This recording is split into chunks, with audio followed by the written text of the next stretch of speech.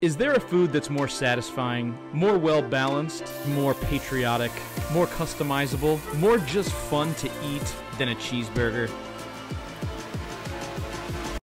I don't think so. I heard somebody say recently that making Smashburgers might be difficult for some. We're gonna fix that today.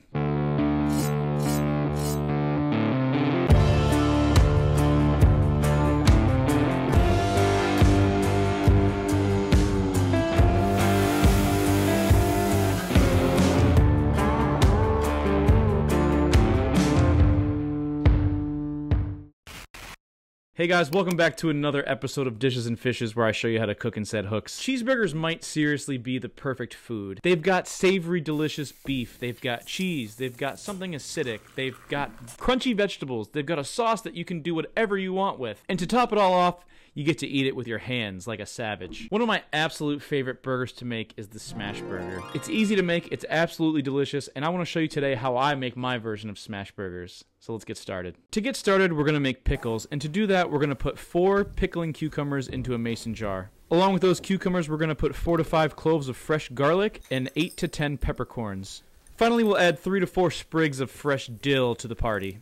In a small sauce pot, combine 1½ cups of water with 1½ cups of vinegar, along with 2 tablespoons of salt. Get that on the stove till it comes to a boil, and then pour it over the contents of your jar. Those are garlic dill pickles. Set those on your counter till they reach room temperature, and then put them in your fridge till you're ready to eat them. Aside from pickles, there are some vegetables that we need to prep for this burger, and we're going with the classics here. We're going with lettuce, tomato, and onion. When I make burgers, it's one of the few times that I actually prefer bib lettuce to like romaine or leaf lettuce. The bib lettuce leaves are awesome because they're kind of the size of our burger buns. It peels off in these nice little leaves. You don't even need a knife to break it down. So I'll pull all the leaves off my bib lettuce head and stack them back into a container and set that aside. Now for the tomato. If you have them available to you, you want to use heirloom tomatoes, but you want a big tomato. Ideally, the tomato needs to be the same size as your burger bun because we're only going to use 1 slice. If you use 2 slices of tomato, they can like slide around, and one just sits so perfectly. So we're going to start by just coring our tomato, and then we're going to slice it into slices that are about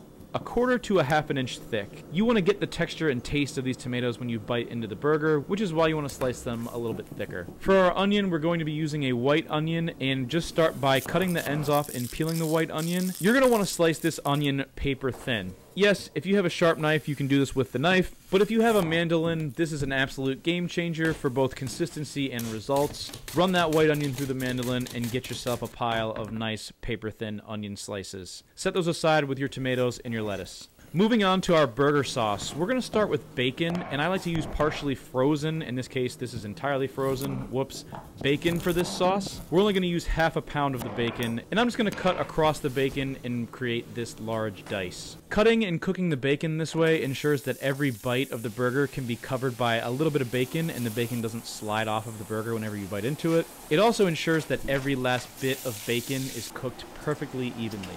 Trust me. So I'm just going to brown all that bacon off, and then I'm going to reserve the fat for our sauce.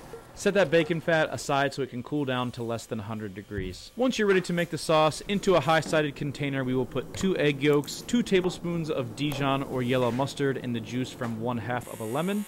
I'm going to go ahead and give that a buzz as I stream in my bacon fat. This is going to emulsify the mixture, and essentially you're going to be making bacon fat mayonnaise, which is dope. Once I've got that mixture incorporated, I'm going to add in 1/2 of a caramelized yellow onion and blend that in. Lastly, we're going to add 2 tablespoons of this vegetable ketchup, not sponsored. This stuff is delicious. It's made with butternut squash, allspice, carrots. It's the best ketchup I've ever eaten, I think. Now it's time to add our pickles. The ones that I did for the video weren't ready when I shot this scene, so I took some from my test batch that I made last week. They are still just as good. And you really only need 1/2 to 1 pickle for this recipe, so I'm just going to small dice 1 pickle. Take your time here. Make sure you dice them really small because you don't want really large chunks on the burger. You want them to kind of blend in with the sauce. And that's pretty much it. I'm going to dump my burger sauce into a large enough container, and then gradually add your pickles and taste it until you're happy with the consistency and the crunch and the acidity.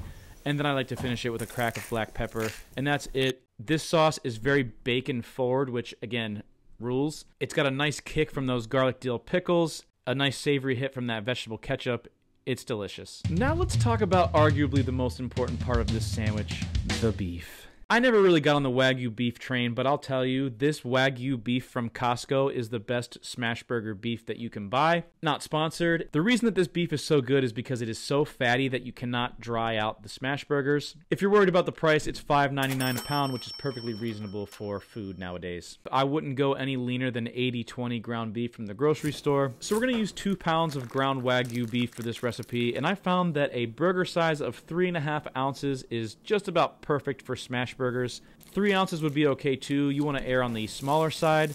And if you don't have a scale, they are the size of a lacrosse ball approximately. A little smaller than a tennis ball. Once I have my patties weighed out, I'm going to go through and season those generously on one side with salt and cracked pepper. This is the side that's going to get cooked mostly, so you can be generous with your seasoning. The next vital piece of our burger puzzle is the cheese. And for this burger, we're going to be using the elegant, the delicious, the old reliable white American cheese. And you'll see the thickness of this cheese. This white American cheese that rhymes with Brand of Flakes white American cheese is my favorite burger cheese. If you're going to make this recipe, just do me a favor and use it. And lastly, our receptacle for the contents of the burger is our bun. And there are 2 buns that I believe are acceptable for this recipe. Number 1 is the brioche bun, which is what we're using. And number 2 is the sesame seed bun.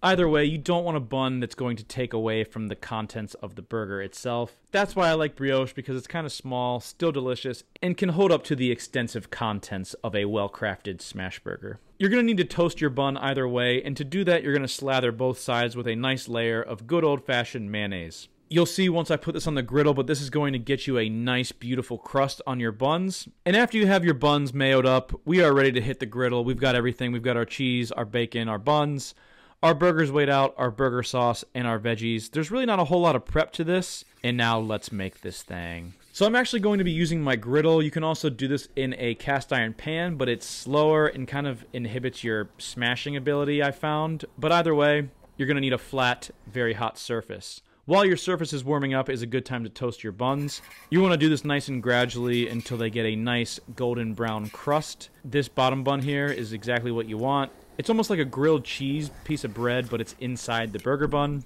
It's epic. Once you've got your buns toasted off, we're going to crank that griddle the whole way up. You want it to be as hot as it can possibly be, and it's time to smash. So we'll put down our burger, keeping the parchment paper on there. And using my burger spatula and the handle from another spatula, I'm going to press down the burger patty so that every piece of it makes contact with my extremely hot griddle. This is also the burger spatula from my grilling guide video. It's an extremely sturdy and awesome spatula for smash burgers. Once you get the parchment paper off of that thing, I like to take my spatula and go back through and kind of smush down the sides. If you can get these sides to be razor thin, it comes out to be extra crispy along the edges. And while this burger is mostly raw, I'm going to put down a nice layer of white onions that we shaved on the mandolin on top. You can season this again if you want to, I just didn't for the shot. So we're making double cheeseburgers today, so I'm going to go ahead and slap down a second one right next to it. And then honestly, don't touch them, just let them cook. You want these burgers to cook pretty much the whole way through before you even flip them. You'll see the fluid start to come out, and once they are almost cooked, you should have to scrape them off the griddle. Scraping the burgers off the griddle is a sign of epic crust, which you can see in this shot, and once you flip them over, those onions will cook the rest of the way. On top of that crust, we're going to put our evenly cooked bacon bits, followed by our white American cheese, and we're going to spritz that with a little bit of water. No need for a lid, just the water next to the burgers will be enough to melt the cheese. And that's pretty much it. By the time that cheese melts, those burgers are going to be ready. The fat in the beef is going to keep them nice and juicy. Stack them up, and oh my goodness, look at that. Look at that drip. Look at that drip. Man. And it's time to build the burger. So to our bottom bun, we're going to put down a nice layer of our burger sauce, and we're going to make sure that that's edge to edge, and we're going to be generous. Followed by 2 to 3 leaves of our crunchy butterhead lettuce that's the size of our bun. Our tomato slice that's the size of our bun. And to that tomato slice, I'm going to season it with salt and freshly cracked black pepper. Don't skip that. We'll then add the star of the show, those smash burgers that we just pulled off the griddle. The top bun also is going to get some of that sauce.